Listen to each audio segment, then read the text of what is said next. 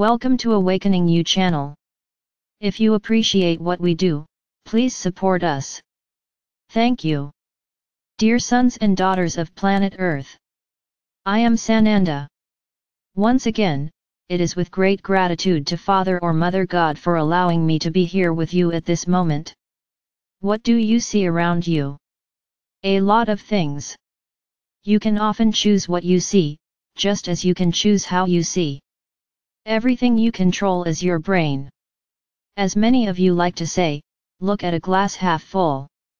Some will look at this glass and say, the glass is almost empty, others will say, something consumed half of that water. So they are two different ways of seeing the same thing. One only managed to understand that the glass was empty, almost empty, no matter what emptied it. The other preferred to think about what caused the glass to empty. And so are their minds. Each of you sees the same situation in different ways. You are not machines following the same programming. Each of you follows your soul's path. Often you follow what was planned by your soul, other times you follow small shortcuts created by your human minds. And each point on this walk is seen differently. On the same road, you see many trees along the way. Some think, the planet is in balance. Its surface is well cared for at that point, because there are many trees there balancing the soil, the air, the water. Others would see, how much money can they make by cutting down those trees? Notice that the image is the same, trees on a road and two different thoughts. And there will still be a third party who will only see a shelter from the intense heat and other forms of thought will appear from a single image. So each mind, each heart, each walk, are unique, they are not repeated among you. So how do you make something that everyone wants happen? Everyone needs to have the same mindset. It's the same thing, if each of you had a glass of water, full of water, and each one looks at that glass full of water and thinks of something to do with that water. Some think about drinking it, others think about splashing it on their face to cool off. Others think about simply throwing it on the ground so that it returns to Gaia, and others think about throwing that water in a large box so that others repeat the same gesture and can give to drink for animals, for those who need water. So where was the water best used? In that tank where everyone put their share of water. But there will always be those who think, but there's so little water, it's just a glass, it won't make a difference in that big tank. And then I ask you, if everyone thought this way, would that tank ever fill up? No, it wouldn't fill. But there was one who didn't care what others thought, he went there and spilled his glass. And by chance someone else saw that gesture and repeated it, and the gesture was repeated and that tank was filled. So understand this, you always start something, there will always be a human who will start a process. The process does not fall from the sky, it is not given by us to anyone. You start anything, but if each one of you who starts it thinks, what's the point, I'm just one, effectively nothing will happen. But if you think, I'm doing my part and I'm sure somewhere else will do exactly the same. That gesture you made of starting something reverberates across the planet and will always find a receptive heart, where you will find the connection, and that other will repeat your gesture without even understanding why, but they will want to do it too.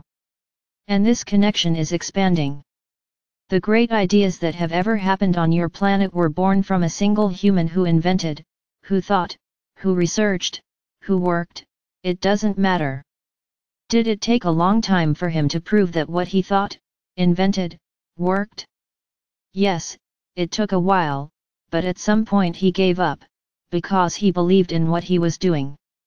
And great evolutions in his race were made in this way, someone inventing something. So why is it so difficult to think that you are not capable of anything? Why?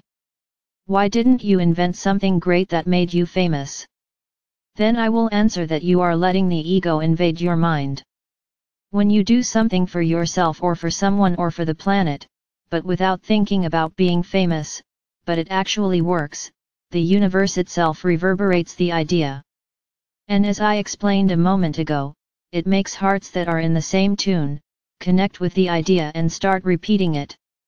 This is called expansion of mass consciousness. This is very well explained by experiments carried out on your planet. So never think, I won't start anything because it won't lead to anything. Well, if you've ever thought like that, you've just decreed that you haven't created anything, because you've already stated that it won't come to anything. Now, if you do it and believe that it is good for you and that in some way it could be good for the whole, trust and it will reverberate. So at this moment it is more than urgent that all minds on this planet are focused on their own evolution, are focused on humanity's journey towards equality, on humanity's journey towards balance, and love being present at all times and at all points. Stop focusing on the problems, stop focusing on what degrades the planet. Every thought, every word said about a subject is transformed into energy that will feed the egregore of the same connection. So don't think, don't focus, forget what you call problems, focus on what is important, focus on love for others, focus on your own lives. Forget about other people's lives. You have been manipulated to the point that you can no longer live without observing, commenting, envying, speaking badly about other people's lives, forgetting your own. So the more you feed gossip, the waste of energy spent talking about others, you feed the same energy against yourself. Be sure that someone will be talking bad about you, be sure that the same energy is being thrown against you. And what do you do with it? You get paid, that's all. Oh, I don't get paid. Oh, yes you do. In what way? In various ways. You receive it in the form of small problems, small annoyances that you don't even know where it came from, small wear and tear, small arguments, it comes back to you. Now, if you don't emanate anything against anyone, that's a good step, because there won't be anything that comes back against you. Do you understand what you yourself create? So if you are focused on your own journeys, on your own obstacles, on eliminating your own shadows, you don't have time to send energy to anyone, in this case, bad energy, because you are concerned, and I would say correctly, with correcting your own mistakes, correcting your own path. The other person's journey concerns only him. You reached the height of locking people inside a house, to practically fight each other and everyone watching. How far does curiosity and the human mind reach? What do you learn there? How difficult is it to live in society? And all in the name of a great game. So nothing there is true. Indeed, humanity has already reached the limit of its own mental destruction, and worse, the vast majority are watching this happen, the vast majority takes sides, judges, condemns, criticizes, everything we ask you not to do. Do you understand what your planet is like? Do you understand which egregores are generated all the time? So if each of you thinks it's not worth doing anything, because the whole is already lost, then I will tell you, truly the all will be lost. Now if everyone focuses on themselves and does their part in their favor, and in favor of the planet, this reverberates, this spreads and this expands too. And little by little, you fill that tank.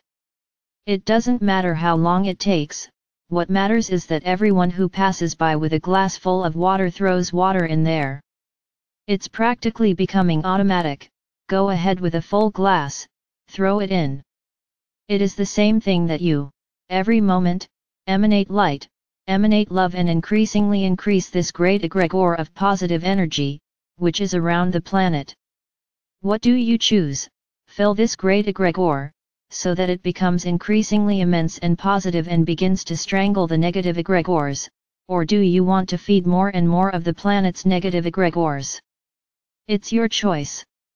You wake up every day with your glass full of light, which I will translate as a glass full of water. What do you do with it? Do you throw it in that tank that corresponds to the egregore of light, or do you throw away the water thinking it's not worth doing anything? Which side are you on? So I ask everyone to think, which side do you place yourself on?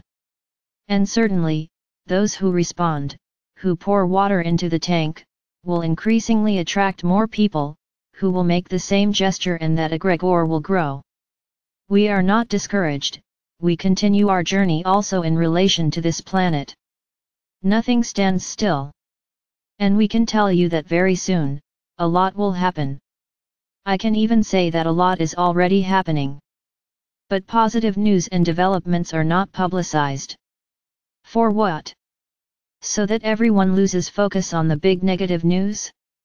It is obvious that everything that is of the light is not expanded, is not spread.